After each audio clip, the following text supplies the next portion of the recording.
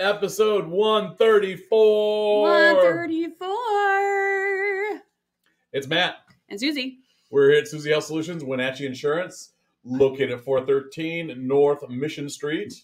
Welcome to Suzilla, your weekly podcast. Yes, and we're going to get into, what we've been doing with Supernova. And that is marketing. Oh my gosh, this has been the last class we had on Saturday was all about brand marketing and finding your brand and finding your colors and the whole. What's your archetype? Your archetype and all the stuff involved with that. And, what is your archetype and how does it respond to your ideal customer and market to your ideal customer? All the way down to the nitty gritties of what font you use and what color scheme you like. Yeah. Yeah. It was down to the teeny weeniest bit stuff that you don't realize you're being, manipulated by. Well, yeah, it's how everyone communicates. Yeah. And it's funny because I've come at the whole concept multiple times through multiple different layers. And I'm gonna do a smarty pants for Suzie because I like to do that. No, I love it when you do that. What are you doing to me? Remember where everyone was wondering where the colors came from? Oh, yeah. Oh, there you go. Well, they're basically primary colors. It's not brain surgery. No, but the 4-color personality test concept. Yes. I've seen that one. It got played out in multiple communication courses. Got played out in farmers. You knew you recognized it. You just weren't sure from where. Oh, no. I knew that's where it was, but I didn't want to go blah, blah, blah. This is where it came from. Okay. Because I do that sometimes. It's like... Yeah, the smartest man in the room kind of thing. Yes. And to not be a complete jerk know-it-all. Yes. Which sometimes I shut up. Which is appreciated because being a jerk know-it-all, no one likes. Yeah. And that's being self-aware. And I appreciate that about you. Yeah. It's one of those things that, I've worked hard on. Yeah. To do it. And it was like one of those things because, like the green one is always the fun one. It's always the pain in the tuchus because they go over and they overanalyze everything. Usually, these are a little bit modified. They're the cautious, complete task, accurate, plans things carefully. Yeah, they've definitely played with it. Oh, of course they have. Years. It's psychology. Nothing's consistent. It changes every 20 minutes. It's all based. It all has interpretation and ability. Yeah. Boy, that's not a word, is it? Interpretability. Yeah. Oh, that is okay. It is okay. Because we're working on things. Yeah. And learning, expanding, and manipulating the process to work for what works for us. Yeah, and one of the threads that think there is like, oh, as long as you're genuine, you're fine. It's like all points of expression are genuine. Okay. Because there have been times where we've picked up different archetypes to express what we're doing. Yes. Very early on, when we started Suzie Health Solutions, go ahead. Back in the early days, we definitely played from Outlaw. Oh, yeah. Because we were doing stuff that the establishment didn't do. No, they were confused by us, and it was kind of fun. Mm-hmm. So we've got some Outlaw aspects still, but what we're doing is acknowledged by our peers, maybe? We're to the point where we're playing a lot from Sage. Yeah, it's because we're not winging it like we used to. Well, it goes beyond the not winging, because even when we were playing outlaw, we weren't. We were more of an anti-establishment. Yeah, I guess that's true. And when we had influence where we were enabling people to explore the world. Okay. And that's our kind of our strong backup has always been that explorer position. But we've also played from that jester. Yeah. I know I've spoken a lot from the everyman position, or with my American Dad persona that I like to write with. Yeah. The hero is another one I like to play with because that's me knocking my veteran ring. What else do we got going on there? Creator, ruler, not so much. You like the caregiver.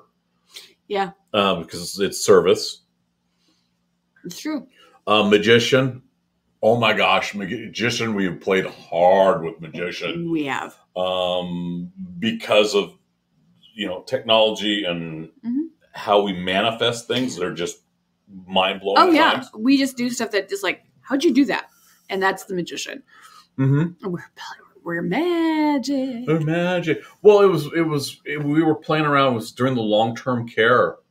We did a couple different ads, and the magician one was just, it popped for some reason for folks. And it's like, okay, that explains why that one popped. Yeah. When we were doing it. It does.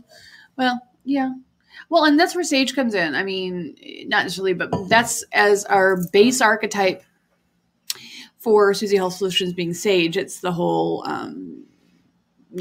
wise and knowledgeable and, Well, I'm sorry. I'm having trouble locating my words today. Yeah, that's okay. Well, that came out of that farmer's template of Professor Burke. Yeah, there you go. I know a few things. I've seen a few things. That whole concept is Sage with a little bit of humor put on. Yeah. Jester. A little bit of Jester. See, we've got a little Jester in here. All I have to do is look at our posters and look at the Sasquatch, or look for the Easter egg posters we have. That's a little Jester going on. Yeah. So all the insurance companies that were mentioned had Jester elements. Well, like for example, Flo from Progressive or Limu, Emu, and Doug. That kind of stuff. That's the corporate Jester. But when you filter down to the brokers and the agents, do they get to play that? Well, do they get to play that angle? That is a big question, because when we got into focus groups, one of the primary aspects that people were having problems with was trust. Oh yeah, the trust of the industry, not necessarily, and that's where we as brokers have to break into and create an individual trust with the client, because that breaks through the corporate trust wall. We set ourselves up as the trustworthy individual because we can go up against the big untrustworthy corporation on your behalf. But what the question here is by these corporations, by the playing parent the Jester. Companies are playing Jester. Are they sabotaging that trust relationship?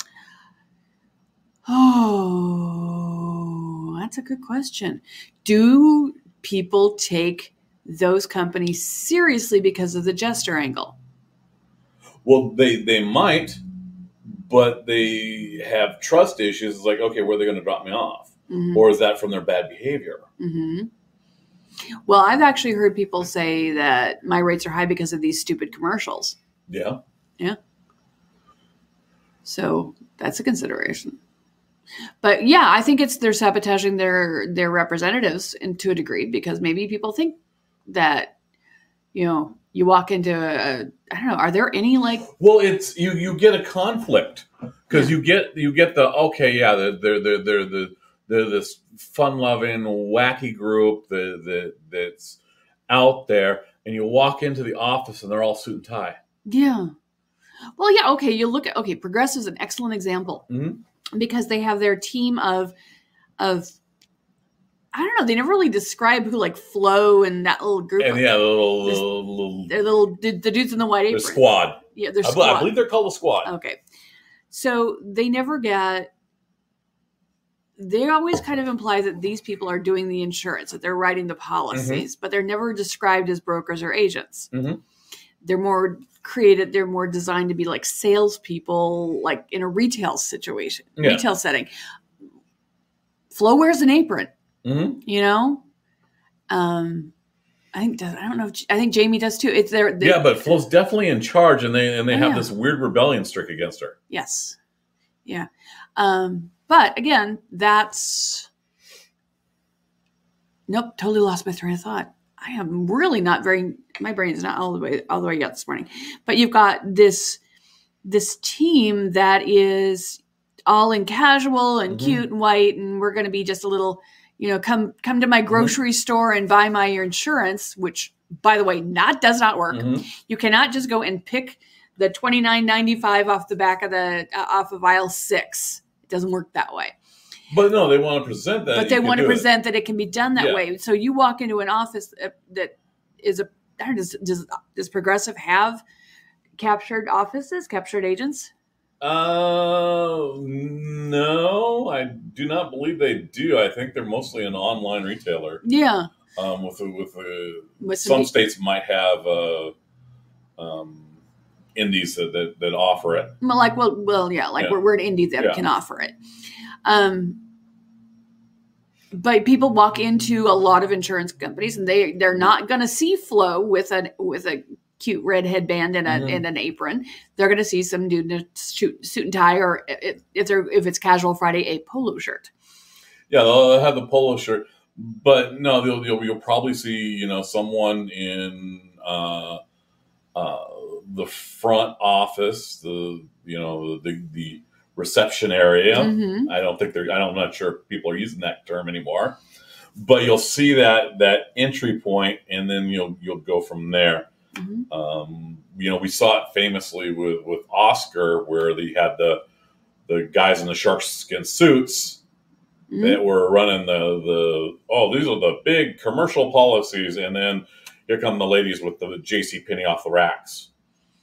Was that Oscar? That wasn't Oscar. No, that wasn't Oscar. That was.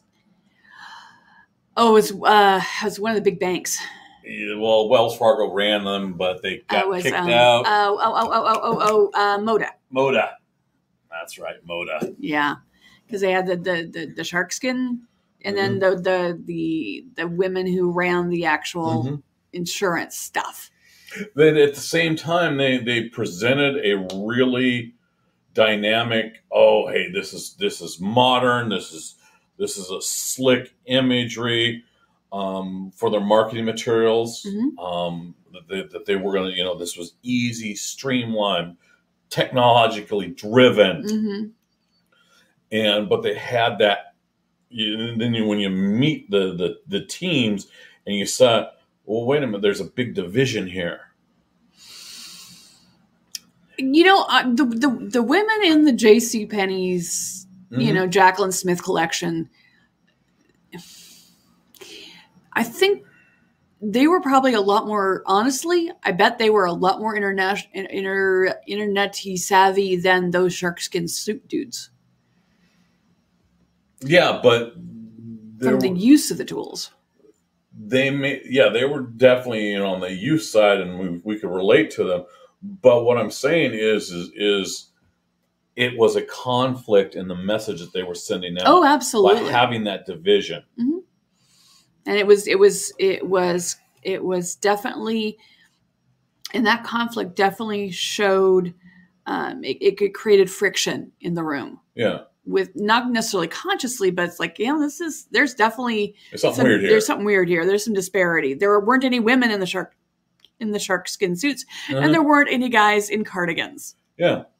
So it's that sort of imagery that gets lost and confused, and you're just seeing it all throughout the entire industry. Is you have notions of a marketing plan in the insurance industry. Yeah, I don't know. I mean, they're notorious for being able to do the big guns. Well, no, you've got the big guns doing what they are, but it doesn't follow with the message. Okay. You can't be this big supreme protector and relate to the everyman. You're not pitching. No, what you've got with the big supreme, you've got the benevolent dictator going on. Yeah. And that never works well. No, but it's you've got it always appears overbearing because the agents and the force on the ground or the people you're talking to on the phones in some cases. Yeah. You know, how can you be an everyman product if you use a phone center out of another state? Or another country even. Because there are a lot of that are you know, I'm going to do a virtual assistant out of the Philippines, and it's really important. It's like, well, how are you building this? It goes more beyond the whole. Well, these are our brands. We got to keep these, you know, this brand logo image, this font in this color, and this is all you can do. And we want everything run through our legal team. Mm-hmm. And that they get real persnickety about that. Yeah. And I can understand to a degree. I mean, if you're going to be co-branding with something and you want your brand to stand out properly, you don't want it to be squished into into little weird shapes and make it look weird. You want consistency across the board, but not giving your agents any kind of flex beyond that is where if you've got that level of control. That doesn't exist in nature. No. It exists in a McDonald's burger. Yeah. That's not very natural, though. It's not very natural, and it's not very tasty, and it's not very exceptional. No, there's nothing exceptional about it, but it is consistent across the board. Mm-hmm. You're going to, if you buy a hamburger in Florida, it's going to taste the same as a hamburger in Oregon. At McDonald's. Yeah, it's and that consistency is part of their brand program. Mm-hmm. And that's okay, unless you want to do something unique. And that's kind of where we're at. You can only run for so long on that even keel before you start to get, folks that are jumping out and doing the outlaw side of things. Yeah. Well, I mean, it gets stale. And then what you run into is you've got people who are getting into the industry, getting into that particular job setup that are creative and interesting, and they're not happy. Or they get these great ideas and they start working and they start finding themselves in the outlaw track. Mm-hmm. But the outlaw track's not necessarily because you've got, I think the famous one that they used for an example was Harley Davidson. Yes. Apple used the outlaw track early on. Yes, with that very famous ad that played only once. Yes, the hammer throw ad. And that's they use, and this was one of the things where Shayla was having issues with the names. The names of the archetypes are taken from Jungian psychology, which is over 100 years old. Yeah. So it's ancient stuff. Yeah. And it's like, okay, yeah, this is but it's kind of important. It's like you see it. I know psychology has progressed because it was the point of I was talking at one point dream interpretation, and classic. Freudian classic dream interpretation, there's no place for Darth Vader. It's because Darth Vader didn't exist. Exactly. And that's the issue is there are certain things that don't get hung up on necessarily the names, get hung up on the concepts, the drivers behind it. Yeah, you have to look at skip what it's called. Look at the aspects of it. Right? Yeah, look at how it operates. Okay. The actions. Yeah, because she was hung up on the word hero. That was a hard hang up for her. But we're not looking at what we're not looking at the name here. We're looking at what are the heroes' aspects. What makes a hero a hero? Mm-hmm. And maybe the hero isn't the right word anymore. Well, it describes that action sense. Yes. And where I had difficulty was because I do a lot of the writing. Mm-hmm. I've over the I think it was early on. It was someone saying, okay, identify your voice and use that voice consistency, versus writing through a filter of an archetype. Yeah. I arrived at the same point, just in a slightly different model. Yeah. And I would write way different on Twitter than I would on Facebook. I can see that. Because of the audience was entirely different. I would write for the audience. See, that's interesting. Whereas other people write without considering the audience, they just write their voice. Yeah, and if you look at it, remember I come from that poetry stage writing background. Exactly, and that's where you've got a different set of training, a different set of skills, and a different set of training. Mm-hmm. Whereas your average person just types without giving it a whole lot of thought. They just vomit onto the page, as it were. Yeah, kind of like the chat GTP. You like chat. It's entertaining. It's entertaining. However, it definitely has a distinct writing style. It does. It definitely has its own voice. And it does not have a voice of one of the archetypes. I hadn't looked at that close enough to see. So it's really neutral? It's kind of, it's what you dump into it, and it's kind of this weird kind of blend of everything. Mm-hmm. But it doesn't have a distinct flair that an archetype does. True, because archetypes have their own take on stuff. It has their own take. You've got your own emotional context. But there's no emotional context when it's an AI, because there's no emotion. Yeah, it's even the words are kind of really washed out. When I use it, I put in and change things because it reads real robotic. Yeah. You mentioned how you saw how it reads in kind of bursts. Yeah. I mean, I've started to spot them in certain content. Well, BuzzFeed's a really good example. Yeah. They said outright, we're going to start using this. Mm-hmm. And I spotted one the other day. I was going, look at this. This is an AI. And part of it's because some of the phrasing, some of it in the bursts. Mm-hmm. And it used a couple of things that made me go, that's not how a person speaks. Or it was, this is how a person speaks, but not how a person writes. Yeah. Yeah. It was kind of interesting. But yeah, it can be spotted. You just got to know what to look for. But it's not a very, it doesn't have the flavor. It's very, it's very flat, very neutral, with no point of view. Yeah. Yeah. And that's what this was. There's your big caution of the day.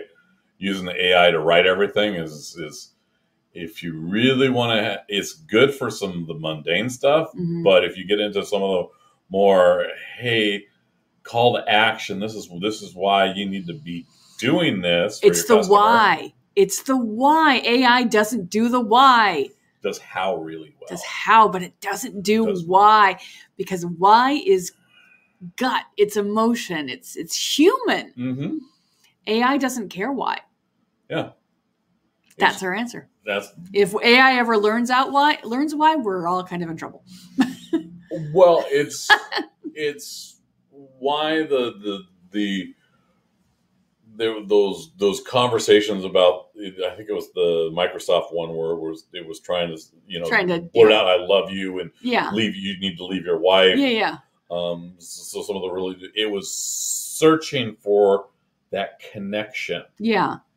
To make it relevant. But you know what? I don't think I'd have to go back and look. I don't know if the interviewer, the journalist, ever asked why. Well, like I said, it was that particular engine searching for that why. Yeah, and it was searching, but it never really clicked it. Yeah, because it doesn't know how. It doesn't. It's like I said, it's how and what. Mm-hmm. It's very good for that, and I think that it's going to lead some of the folks to generate massive amounts of content, going down that how what road and not getting to that why that connects to your customers. Mm-hmm. Well, I mean, it's the why question that led both of us to this industry. It was Simon Sinek's, what's your why question? Yeah. And that's how you sat me down and that's what you asked me. Yeah. And that's, you hadn't heard that TED Talk before you decided insurance was your industry, but you were doing it instinctually. I was, and there was a point where I got an overlap of a district manager saying, "Oh, this is how you do it. Mm-hmm. This is the system that you plug into," and it just didn't work. Right. And you could tell it wasn't working because it's like, oh yeah, I'm sitting here in an office with weeds that are growing 8 feet high because the district manager refused to put any money into it. Mm-hmm. And then I'm telling people that, oh yeah, your home has got to be nice or they won't accept it. It'll be kicked out by underwriting. And you look out the window and there's this giant, and there's shrubs all up against the windows. It's like, oh look, a fire danger. Yeah, and a theft hazard. There was that inconsistency of message. Exactly. And that's when you're looking at how and what rather than looking at the why. Mm-hmm. Why gives you purpose. Mm-hmm. It doesn't give you purpose. It defines your purpose. Mm-hmm. And I like that. And I got away from that, everyman, and it wasn't until everything frickin' collapsed and it's like, okay, let's get back to doing it my way. Yeah. And that's when you started to succeed. Mm-hmm. When you were trying to shoehorn yourself into somebody else's cookie cutter image, you were doing square peg round hole, and you were not happy about it. Mm-hmm. And there needs to be more difference, and getting there is people have got to find that voice, that archetype that feels comfortable for them and how they express themselves. Uh-huh. And that's really critical. And I think that goes across the board, is being able to express yourself clearly. Yeah, that's not easy for everyone, but it's something that can be learned. Yeah, it's something you can work. Well, we did the elevator speech, and the teacher was like, "That's your next commercial." Yeah. Well, I don't know if she realizes that we do radio commercials on a regular basis, and that I'm the one that voices them. Yeah. Everyone always said, "Well, Matt's got such a mellifluous voice." He does. He has a great voice. You can hear him. Yeah. Yeah. There he goes. He's kind of lousy at radio ads, and it's just because he doesn't deliver to a microphone as well as he delivers to a human being. Well, I can write all day long. Oh God, yeah. However, to get my performance to where I like it takes me hours of practice. Mm-hmm. I'm a little faster off the cuff. You're faster that way. I can speak off the cuff better than you can, though. Yes, you can. And that's that give and take. It's when they asked for the elevator speech, I was like, Shayla and I were like 80-90% done by the time we did breakout. Yeah, and mine has a tendency to be a lot more stodgy than yours. You have to think through it more. Yeah, and so it takes me longer. But the three of us working together knocked out a crushingly good elevator speech in about 8 minutes that I presented. That maybe people go, whoa. Yeah. Because I performed it. I didn't just read it. I performed it. Yeah. And that's what an elevator speech is. It's a little performance. It is. It's a little micro performance to get your point across and invite people in. And it's critical. We did a couple political events over the years, and there are points where we go and the new candidates step up and they do their introduction, their elevator speech, and oh my goodness, they need work. Oh yes. And it's just, oh, that's so horrible. Yeah. And you just want to take them and go, this is how you do it, and pat them on their little hands and say, no, this is how it works. Try this instead. And that is where campaign managers make their dollars. Oh, I'm sure that's where they make their dollars. So there's an entire industry on making people who are stiff as boards sound like a human being. Yeah. And you get into the elevator speech. It's like everyone can do this. Everyone needs that concept of, going to parties and meeting people and having that. It's like, well, how do you do that? Well, you have your own little elevator speech. Mm-hmm. Toastmasters works on it. Yes. Mm-hmm. What it does, it helps clarify your points. Yeah, clarifies your points. And like I said, it projects on who you are and invites people in. Exactly. The inviting people in is a really important one. It is. And people are afraid of that, but they'll have to figure that's something you got to get over. Now, I want to throw down on the question here. Out of all the archetypes, we've got 2 political parties. In the archetypes? In the archetypes. Oh. Who plays from what? Oh, good question. And why is it kind of important that their stale archetype they're using has been driven into the ground? Both parties. That's interesting. You didn't think of it that way. I did not think of it that way. Oh, it dawned on me this morning in the shower. You've got your ruler, which has a tendency to reflect, because they're control, and that feels very Republican. I'm going to go. No, you don't think so? He disagrees with me. I disagree with you. Okay. Republican message, really clear, despite having domination in multiple houses and in multiple states and legislative, they play from outlaw. Oh, they're playing the spoiler all the time. They're always paying the spoiler. Therefore, they can't lead. You can't lead from an outlaw position. You have to have someone that is over top you. You can't pitch freedom. Outlaw primary pitch is freedom. That's true. So so the outlaw is constantly butting up against somebody else. Has to, because it's always anti-establishment. Huh. That's interesting. So they're only happy. Oh, yeah. They're only happy if there's someone to argue with. Yeah. Okay. So so the Democrats come in. I keep kind of going back to, in the Explorer talks freedom, but that's not what they're. No, Democrats don't do that. No, they don't. They kind of do. They kind of do the innocent. Yeah, because they're pitching safety or sage, and the boomer Democrats are pitching sage. Oh yeah, because there's very distinction on that one. Oh yeah, but yeah, it's like they've got I've got understanding and but it's not very it's not they say that they're very everyman and belonging, but you've got definite clicks when you go in. Oh yeah. And that's what our outlaws are very good at pointing that out. Okay, that's a good point to link. That's a good point to stop on. So yeah, figure out where you're at. Find yourself in brand archetypes because it is kind of important. Yeah, and you don't get hung up on the names of the archetypes. Mm-hmm. Get hung up on dig one layer deeper to the different aspects of the archetypes. Yeah, because that's where we ran into this. Is we got hung up on the names and our personal interpretation of what that word means. Go the next step down. Mm-hmm. What we should have done is we should have gone to the second step and then looked at what their designations are. Yeah, that would have been easier for everybody. And it's you can run a business for a long time just using little bits and pieces of notions.